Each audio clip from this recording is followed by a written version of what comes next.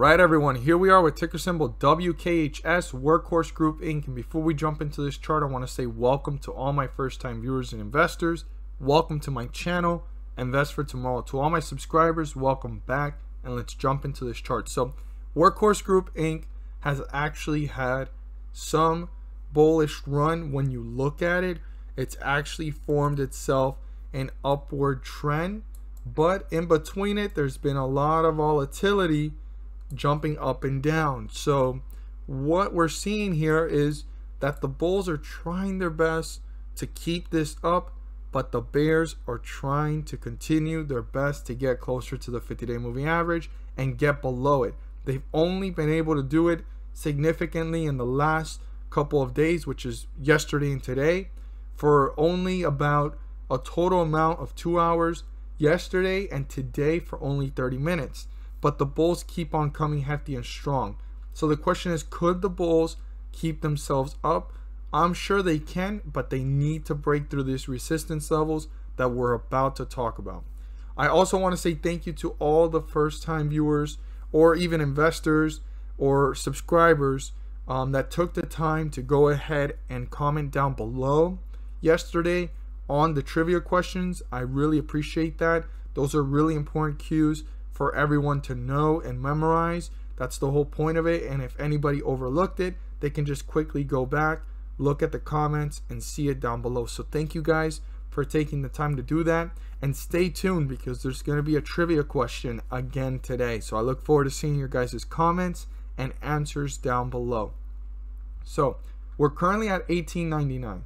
This resistance level from yesterday to today is still significant because it was not able to be broken through significantly today. It was only broken through slightly by a couple of cents.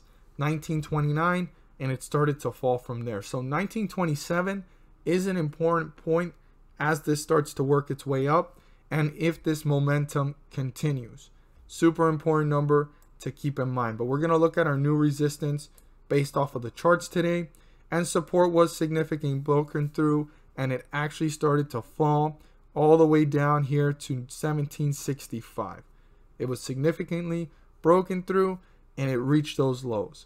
Now let's look at our new support based off of the chart, which is the lowest point before this momentum and recovery from the bulls. Now the 50-day moving average is within this area, which usually means that the bears have a chance to make more leverage off of what the charts are showing. So they can't do this if the bulls continue to break through resistance levels. But if the bulls don't accomplish that and they keep getting rejected or don't even reach it and they continue sideways, this is going to give leverage to the bears to start to gain control. And we can see that clearly here, and I'm going to show it and demonstrate it. You'll see that it'll catch up to the price, and if the bulls are just kind of hanging out sideways and kind of hanging out in that direction and they don't go above the resistance and they're not even getting closer to the support, this 50-day moving average at one point will go ahead and break through the price, leading it to be above the stock price, meaning that we're now in bearish territory and the bears can use that as leverage to start to bring this one down, and the 50-day moving average will be above the price. So it's super important to keep that in mind, pay close attention to it, how it's reacting, and what is going on. So we're going to go ahead and talk about what is important for tomorrow. Now, on the long-term basis of things, the bulls want to break through the highest point here, which is 20.07. I'd keep that in mind for the next coming days and weeks, and the bears are going to try to break through the lowest point reached today, which was 17.64, and that's important for them in the next coming days and weeks as well. According to the volatility of this stock, those are the two most important points, 17.64 and up here at 20.07 and 17.64, to keep in mind as this plays out accordingly to which direction it's going. But before getting to any of those numbers, the first thing for the bulls to maintain momentum and continue this run and stay above the 50-day moving average, which is 18.11. As long as we're above it, we're in bullish territory. The moment we're below it, we're in bearish territory. The bulls need to break through 1921. They need to turn that into a support, break away from it, reach newer highs, and start to pull away from the 50-day moving average significantly by turning 1921 into a support to reach those newer highs and reach new resistance levels and break further into bullish territory. So I want to emphasize, for the bulls to maintain this momentum and not have the 50-day moving average catch up to it and gaining more leverage for the bears, they need to break through 1921, turn that into a support, and start to reach newer highs and newer resistance levels. That's my emphasis there on this resistance level and for the bulls. The bulls need to continue the momentum by breaking through 1921. Now, on the other hand, we have what the bears want. If the bears accomplish this, they accomplish two things. They broke through the 50-day moving average of 1811, right?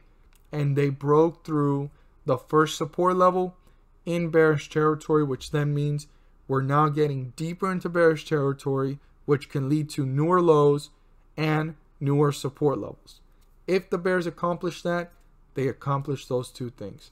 Now, 1805, I want to emphasize, if it gets broken through, the bulls have a chance to come back, and that's where that tug of war will start, which the tug of war is going on. We're seeing it with the volatility up and down, but if it gets broken through, the bulls can try to reappear, so look out for that if that does happen.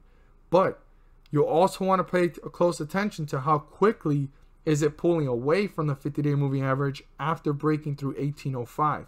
Is it hitting newer lows fairly quickly? Is it getting closer to that 1764 mark down here fairly quickly? Or how is it reacting between 1764 and 1805? And are the bulls trying to reappear to bring this back into bullish territory? Those are the most important cues to look for and pay close attention to if it breaks through support.